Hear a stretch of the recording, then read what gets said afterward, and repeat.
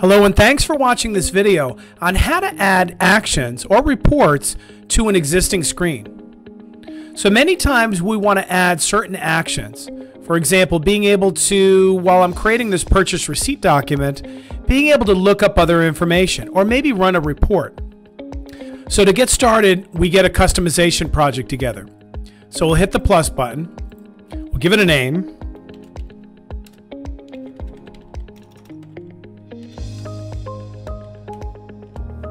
add actions PR, we'll hit the save button. This allows us to create the customization placeholder and then click to open it. Now the first thing we need to do is add an existing screen in the software. So we'll search for our purchase receipt,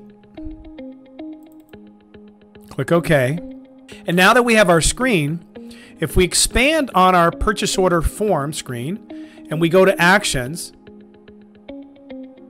we can hit the plus button and add a brand new action.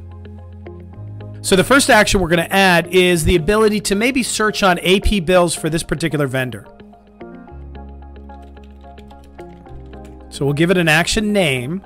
We'll give it a nicer display name. We'll tell it the action type. So in this case, it's going to be navigation search records. And our destination will be the bills screen or generic inquiry, so PL. We'll let it pop up as opposed to opening it up in the same tab. We don't want that. We could do a new tab if we wanted to, but we'll do a pop-up window. Now over here we have the ability to open up a dialog box. So this might be useful if we wanted to have the end user fill in some fields of information that could be passed along to the next screen, to the destination screen. But in this case, we're not going to do that for this one.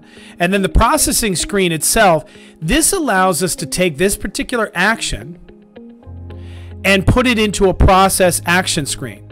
Now, again, we're searching through records, so this is not applicable here.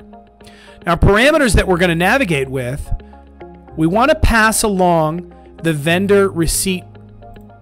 We want to pass along the vendor ID. So if we scroll down, in this case, we're going to search for the vendor, and we're going to pass that over using vendor. So that'll be our filter. And we'll click OK.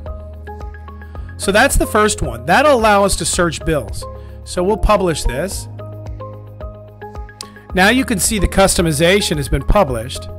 If we go back to our purchase receipt and refresh, you now see this menu item, Search Bills, at the top. So now the reason it's showing up here at the top, if we go back to our customization, if we open up the action name, the reason it shows on the top level is because that's what's selected here as a default. But we could put it into the actions or the inquiries menu or the reports menu. So let's go back. And when we hit Search Bills, you now see Acumatica passes along the vendor ID and gives us the result of the bills that match. So how does that work? Let's take a look at that customization action again. And what we did here under navigation parameters, over here under parameter are all the fields that are part of this destination screen generic inquiry. So we've said this is what the vendor is going to be.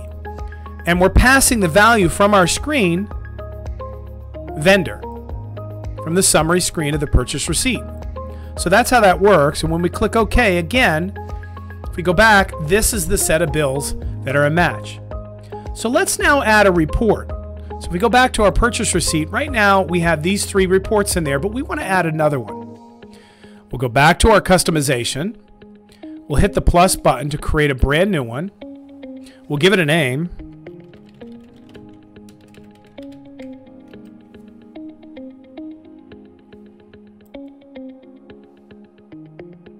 And now for our destination screen, we'll look for our label.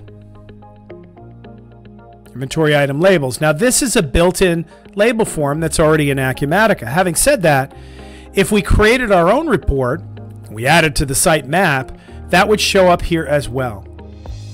So now we have a report that's running. Here's the name. I'll give it a little space here. and it needs an action name with no space. And now we need to pass the parameter from our purchase receipt over so that it returns the correct results. So if we take a look, again, this is the report. The report looks for two different fields to pass over to. So the first one is doc type. So that we'll get from our purchase receipt under type. We'll tab down again, and then the next one is the receipt number. We'll look down for the receipt number, and there it is there. And then we'll click OK. So now we have a second action here.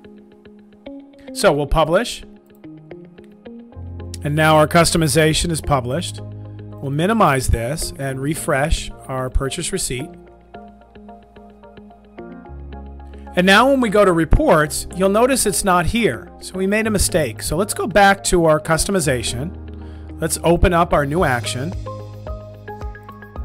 And we notice the toolbar folder is set to top level. So let's change that to reports. We'll click OK, and we'll try again. Now our customization is published. We'll minimize this, and we'll refresh our purchase receipt. And because we still didn't see it, instead I logged out this time, and I went back in again. There may be a security-related issue with this report, so we'll try it again. And we'll go to our purchase receipts. Open one up. And go to reports, and now we can see the inventory labels. When we open that up, Acumatica automatically runs the inventory label report for that particular purchase receipt. So that's just scratching the surface about actions. Moving ahead, we'll start to get into more in-depth types of customizations, no-code customizations you can do using the Acumatica actions, fields, conditions, workflows, and dialog boxes area of Acumatica, which is all brand new over the last couple of versions. Thanks so much for watching, and have a great day.